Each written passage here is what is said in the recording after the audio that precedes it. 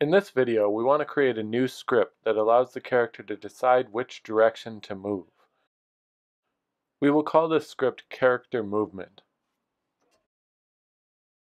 The same technique will eventually allow us to add other behaviors to our character. Let's open the script in the editor. This component will also include another timer setup. Let's create the timing variables and method first. In this case, we'll have one integer called decision clock that will be the timer counting up, and then we'll have another integer called decision time, which will be the time that it's counting up to.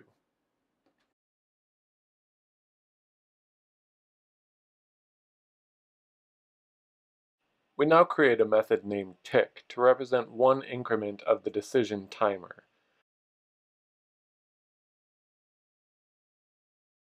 In this method, we set up the same kind of timer we used in the character animator script.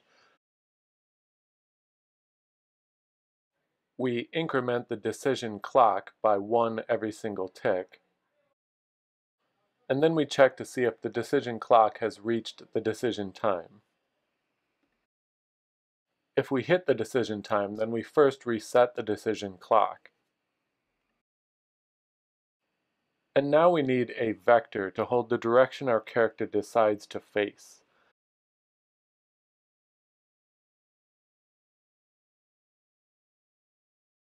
We'll initialize this vector to the 0 vector. And we also need a method that generates a new direction.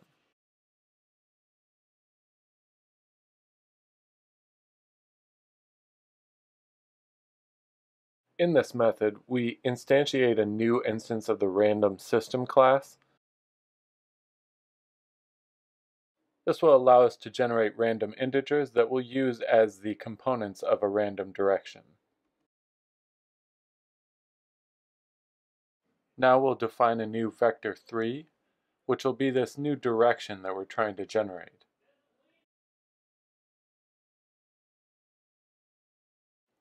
And we'll use this next function in the random class in order to pick a number that is -1, 0, or 1. We'll do this for both the x and y components, and that will give us one of the 8 directions.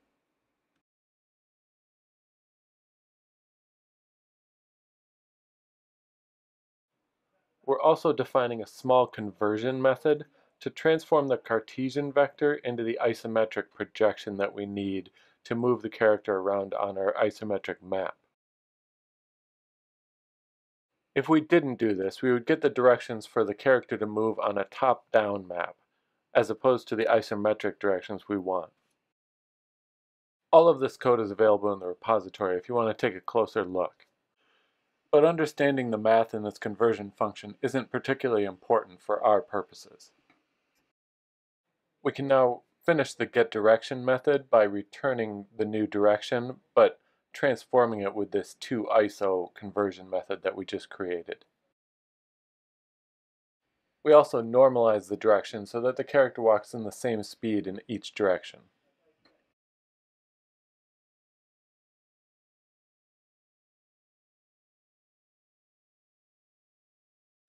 We decide to change the name of this variable to new direction so that it more clearly expresses the purpose of the variable.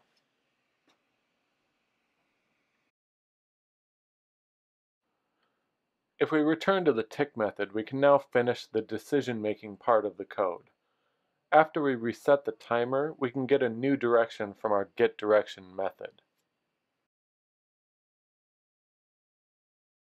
For the next step, we need to add one more method to the character animator component. This method will be called setAnimation, and it takes a direction vector as its only argument. This method will decide which animation to play based on the direction the character is moving and the current animation type. If the direction is a 0 vector, meaning the character isn't going to be moving at all, then we set the animation to be the idle version of the current walking animation. So if the current animation type is walk up when the character is just about to stop moving, then we will set the current animation type to idle up. And we will do this using the playAnimation method that we created earlier. We will now do the same thing for the other animation types.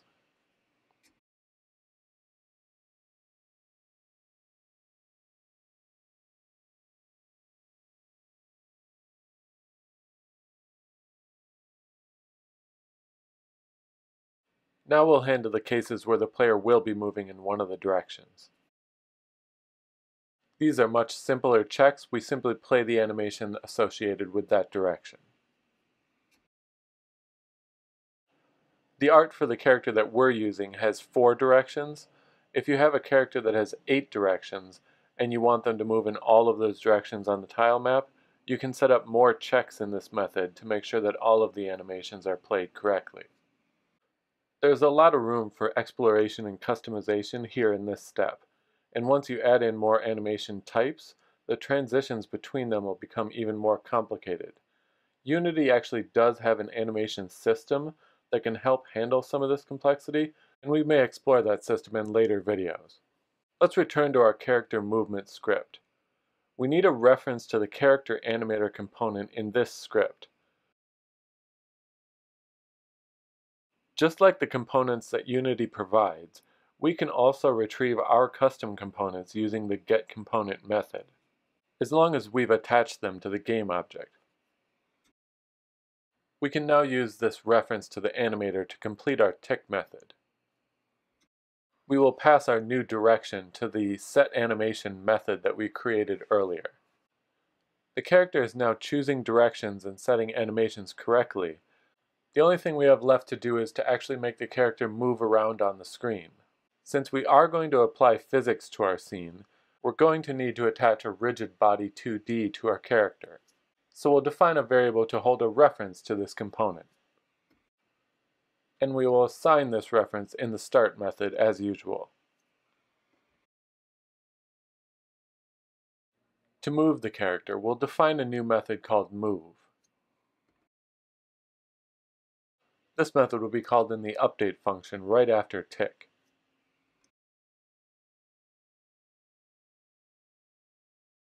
We'll now define the move method. To move the character, we're going to set the velocity of the rigid body 2D component. This script will need one more variable that will hold the speed of the character.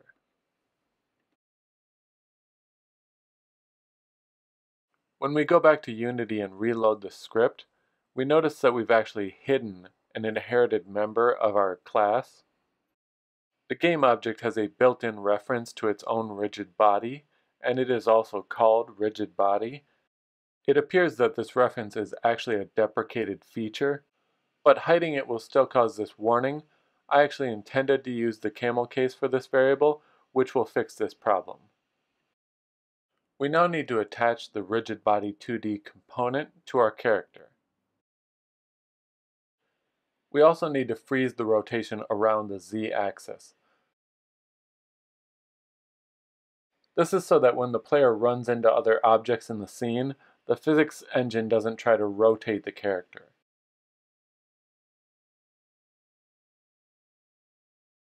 I made a mistake at the end of the setAnimation function that we have to correct before moving on. The last animation was supposed to be walk down. Okay, let's run the game and see how this is working. Nice! The character might be moving a little slowly, but it does appear to be doing everything correctly. And you can see here they move behind the wall. Alright, in the next video we will enable collisions between the character and the map. We will be adding a new tile map to our grid. This will allow us to separate all of our collision on the tile map from the actual tiles that are on the map. This means that we'll not only be able to make the walls solid, we'll also be able to make invisible barriers around the tile map as well. Using the method in this video, you can add a number of different behaviors to your character. We'll be expanding on this technique on this channel, but we'd also like to see where you take this project.